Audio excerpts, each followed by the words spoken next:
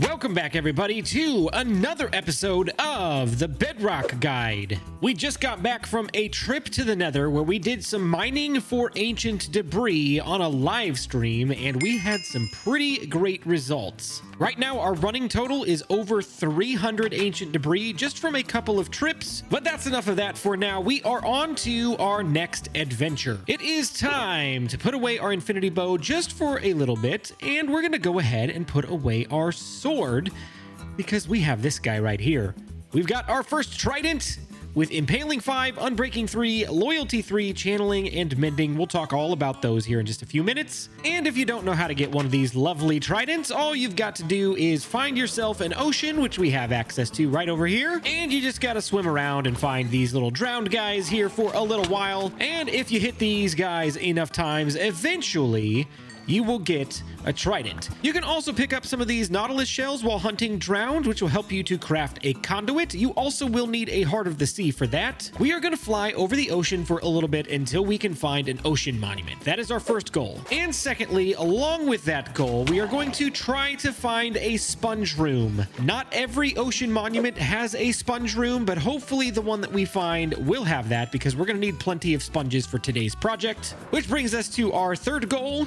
We are going to build our first pirate ship in our brand new base location. So first, we're going to need potions of night vision because it gets very dark in the temple. We want to be able to see underwater without having to squint.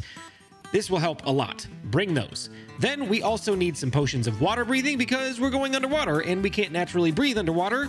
So bring those with you because you'll be able to breathe. If your water breathing potion happens to run out, make sure you have respiration 3 on your helmet. That way, while you're fumbling around your ender chest trying to grab another potion of water breathing, you'll still have plenty of time before that happens.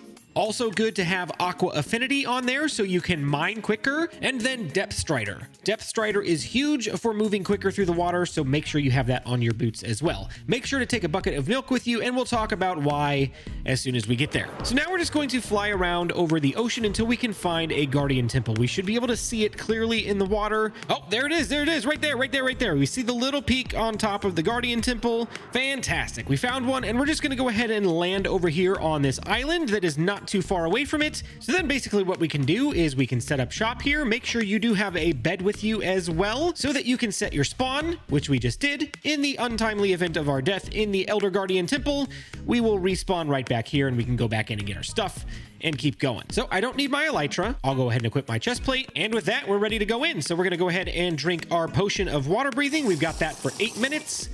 We've got our night vision for 8 minutes. But now you can see, with night vision equipped, we can see this thing as clear as day. This has not been rated yet. We do have the mining fatigue effect. You will see these guardians, they will shoot lasers at you and they will lock onto you and they do a little bit of damage. It's not cool. But if you go up to them and you hit them, they also can deal damage to you with a thorns-like effect. So just keep that in mind. Be careful. But here's where the Trident comes in. We have so many enchants on this Trident. We've got Impaling 5, which is basically the sharpness of the Trident. It deals more damage. Unbreaking 3, we know all about that. We don't need to talk about it. Loyalty 3, Tridents by nature do not return to you. If you throw a Trident, it's like an arrow. It will land somewhere and you got to go pick it up.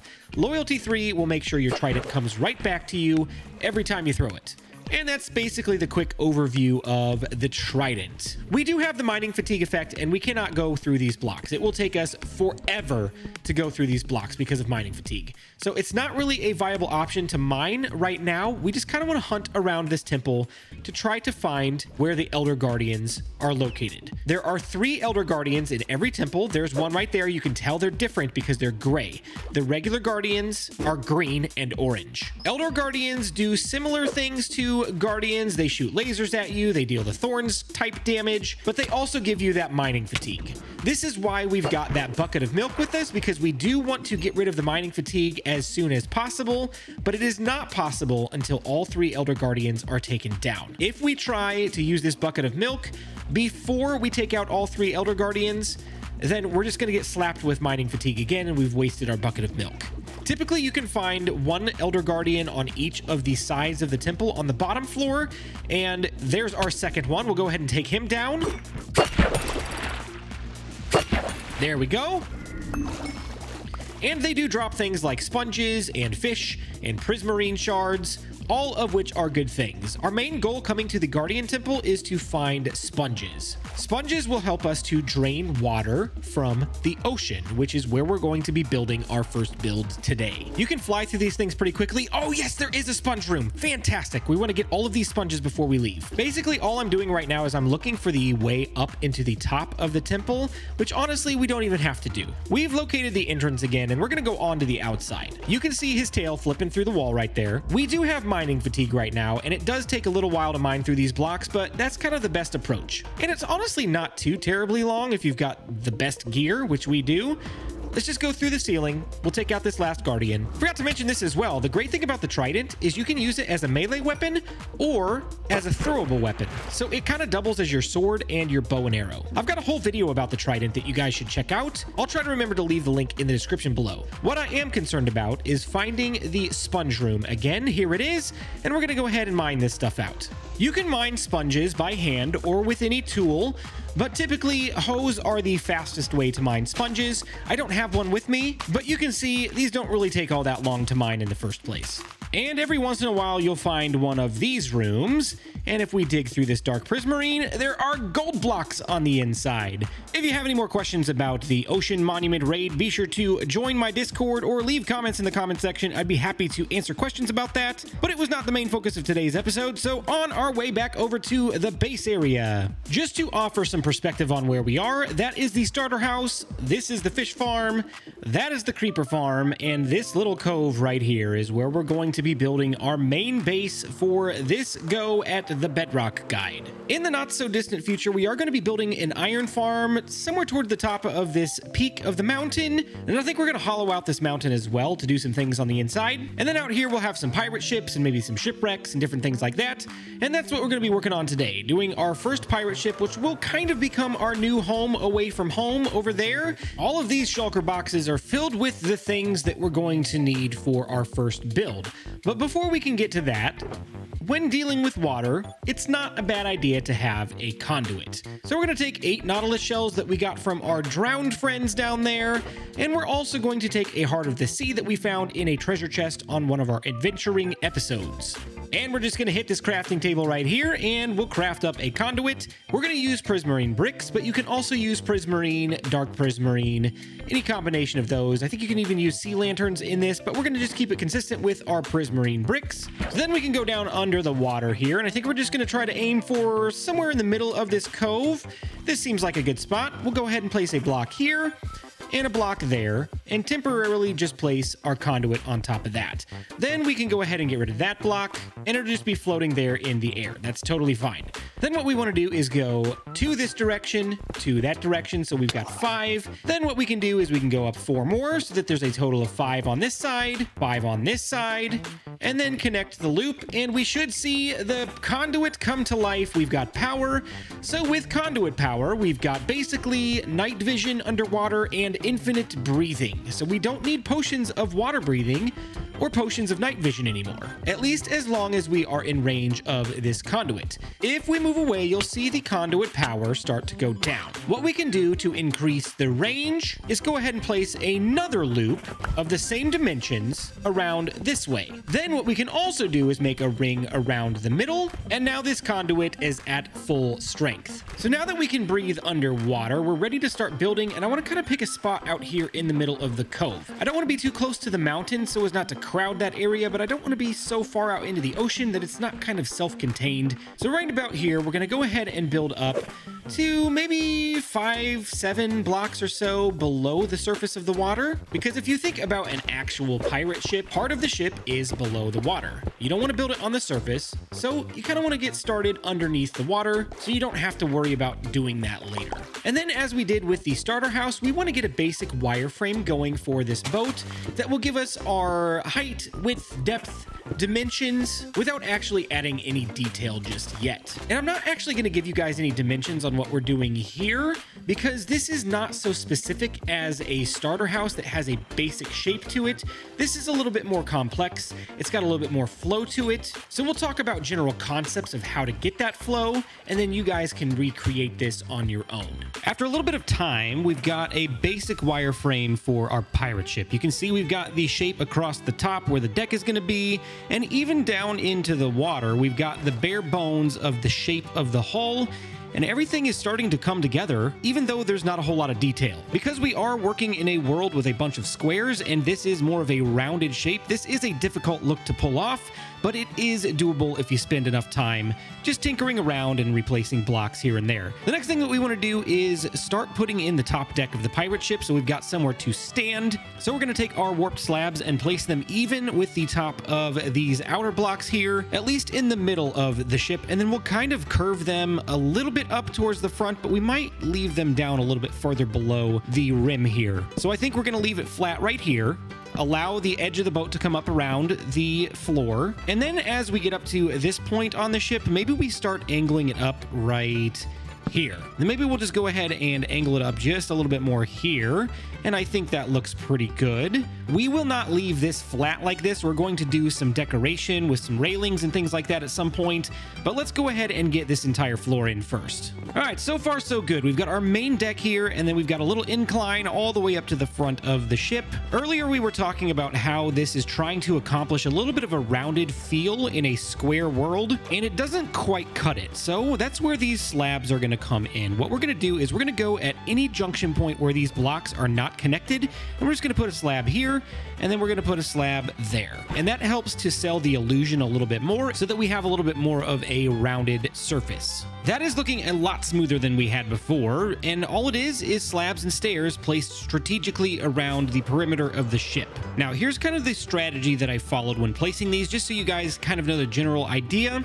If it's going horizontally like this, I would put slabs, and then if we've got a section where it's going vertically, like these ribcage elements, we've got some stairs. These actually look a little bit smoother when going vertically, and slabs look a little bit smoother when going horizontally. I know we're talking a lot about feel, and it's kind of a hard concept to get across, but I would encourage you to just go online and look at some concept art, watch some movies, look at some pictures on Google. There's a lot of ways to look at those things and then put them into practice in your Minecraft builds. Again, if you have any questions about this, feel free to join up with my Discord. I'm always happy to answer questions on there, have conversations. It's a great place to hang out and talk about what you're working on. I've also laid out this perimeter here 2 blocks below the top border, and it's pushed back 1 inside of the frame. This is going to be very important because this is going to be our first little bit of detailing. So I've got this concrete powder here. It's cyan concrete powder, and we want to make sure that this does not touch the water. Just like sand or gravel, if you take concrete powder and place it anywhere that has air below it, it will fall.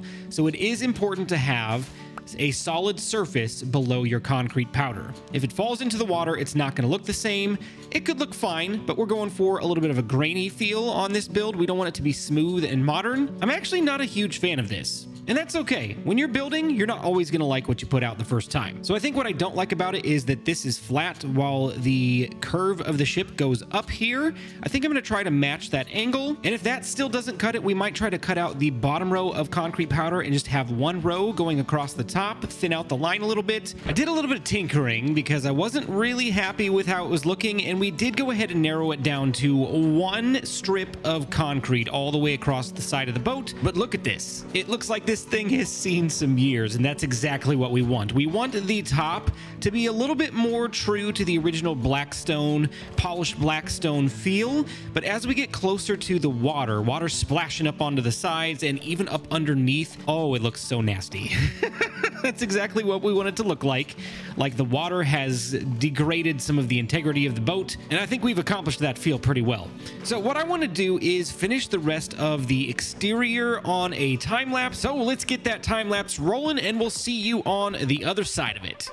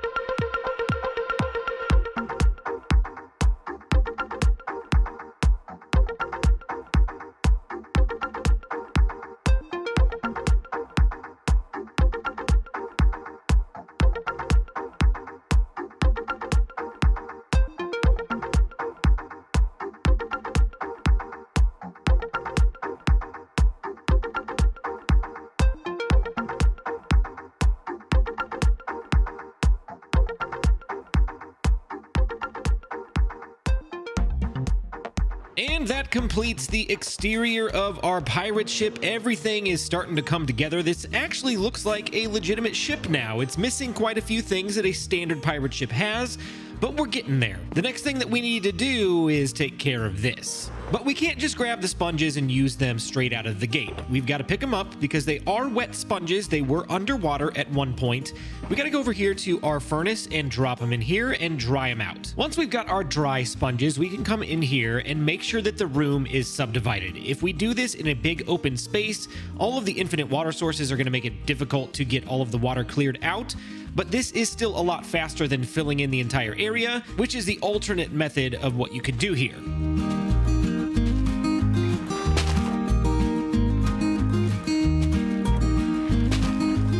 We've got this area cleared out and lit up, and I don't think we're going to do anything with it today. But we are on to the next part of our build, which is detailing the top deck. I've already got a little staircase in here just as an example, because I want you guys to see what you can do with detailing. This is pretty simple. There's only 3 different types of blocks here. So all we got to do is take our stairs and go upside down here, and then right side up. And then we'll just follow this pattern until we get to be even with the staircase over here. And then we'll take a basalt pillar and do exactly what we did over there. This is exactly what we talked about with our starter house build. We want to make sure there's a lot of variety with textures and colors, and that they're on different planes, and not everything has to be completely separated. Like, these are on the same plane here, but there is a degree of separation because this is a stair and that is a solid block. So keep your eyes out for creative ways that you can simulate depth. Once we get up to this top staircase here, we want to make sure to put the slabs even with the top of the stair itself. If we place it here, we're not going to be able to build anything on top of it because you can't build on bottom slabs. All right, the detailing is coming along really nicely for the command deck. We've got a little platform here, and we've got imposters. We've got imposters. Oh, no, I'm here to help. I'm here to help. I'm here to help. Yes.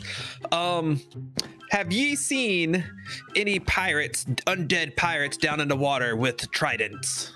No, but you got to go swab the deck really quick. Get going. Captain's orders. It looks kind of nasty. I think I'll stay away from the plank. I'm overboard. Help! Actually, this is where I want to be. So I'm looking for these guys, and I'm assuming since you've been around here working, you probably have a lot of the drowned around. Do you mind if I take care of this problem for you while I try to find a trident? Those undead pirates are a little bit annoying, so you can clear these waters, and I would be more than happy with that. Okay, I will charge you 50 gold doubloons for this. What just hit me? Ah, he's got a trident. Get over here. Bye, Prowl. Don't die. While Prowl is looking for his trident, we've done a little bit of work on the face of this. We've got some framing for where some windows are going to go. This is going to be the door to get into the captain's cabin. And then we've got plenty of space in here to expand. I've also used these warp stems for a little bit of a wallpaper feel that still matches the feel of the boat, but adds a little bit of a color variation with that maroon purple look as well. I think that fits the feel of this ship. We're also using some creative cross beams and pillars to cover up the fact that there's a staircase right there in line with our wallpaper. So just try to find creative ways to mask these things and your builds will look a lot better. Hey, nice trident, buddy. Yeah, very nice. I did finally get one down there. I got a couple things for you, okay? So first of all, as a thank you for letting me kill those guys and get a trident. Every pirate ship needs a treasure map. Okay. Where's the number 2? You can have that. That's for the services that I've performed. Number 3, here's a fire resist potion. I hear that you die a lot to fire and lava. You could use that. Thanks. Goodbye. For the services of eliminating dozens of filthy minions from the depths of Davy Jones' locker, you owe Prowl 50 gold doubloons or a 2x multiplier in the next resource roulette you pick. What? Hey, come back here.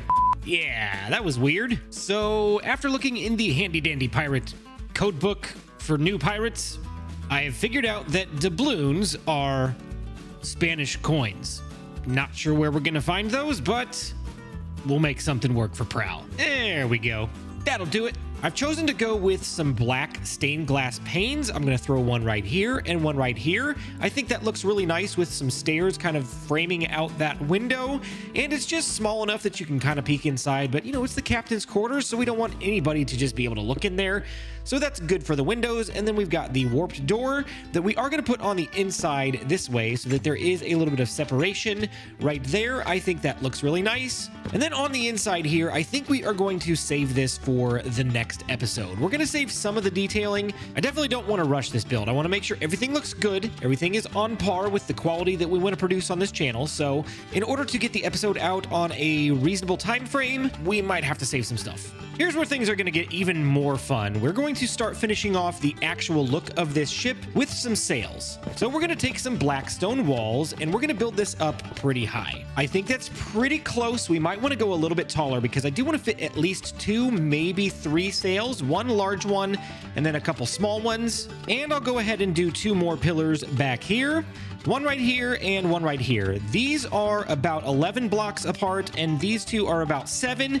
I thought about doing this one 11 as well just to kind of keep them all evenly spread, but it crowded the cabin a little bit too much. So I opted for pushing it a little bit closer to the middle section here. Hey, that's more like it. That's looking pretty good. I think the heights are pretty decent. We may have to adjust a few things as we get the sails in place, but let's go ahead and get started on the first one, which is going to be the top one on the front here. This is going to be a special one, so I want to make sure that I've got enough room for it. For our sails, we have gray wool and cyan concrete powder. And what we want to do is basically attach one here at the end of the crossbeam, and then attach one here at the end of this crossbeam. Then we'll put a temporary block here and go one out, and then try to reclaim this one without it falling to the ground. Very good. And then we can go one more here, one here, one here, and one there. Then we'll do the same thing over on this side. Temporary block, place that one there. We'll let that one drop to the ground for now. And then because we don't have scaffolding to place on, we'll put a temporary block here, break that one, and then another block right there. You can already see that it's giving a little bit of a curved shape to the front of the sail. This is going to make it look like wind is blowing into it,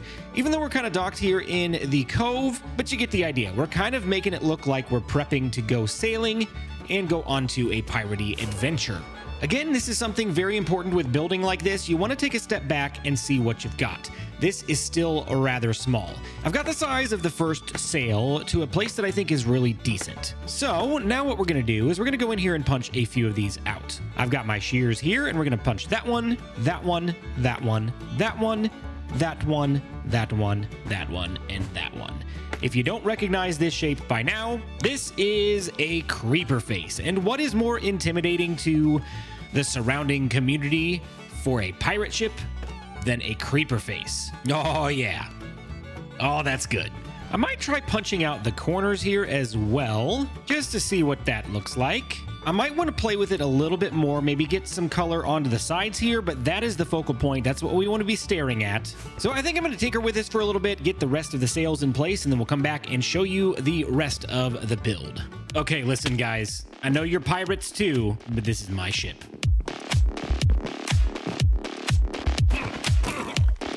Uh-oh, we can't die on our own ship. No, no, no, no, no, no. Okay, where's my bow? Where's my bow? Where's my bow? They walked the plank. Well, that took a lot longer than I'd hoped, but I have something I am pretty happy with at this point. We've got all of the sails done. And if we take our customary view over here, it looks pretty stinking sweet. We've got our main sail right there that's got the creeper face on it, and I kept the rest of them black. Technically, it's dark gray, but I kind of like just having the main sail being the only one that has a feature on it. It just makes the rest of it look clean and intimidating and just super, super cool. Some of these sails we have still folded up because we aren't quite ready to go sailing just yet. So when we are ready, they can unroll, and we've got one that's turned a little bit sideways. We can direct that one and it'll help kind of steer the ship. All in all, I'm pretty happy with how this is looking, but I have run out of time for this episode. We still have quite a bit of work to do on the ship. We're going to get it done in the next episode. We're going to get some railing here, some cannons. We got to finish the captain's cabin. There are a few things left to do that are mostly mostly detailing, but that's going to complete our project for today. But if you guys enjoyed this video, be sure to leave a comment in the comment section to let me know what you enjoyed most. Don't forget to like the video and subscribe so you can catch more Bedrock Guide content just like this. But that's going to do it for today. Thank you so much for watching, and we'll see you in the next one.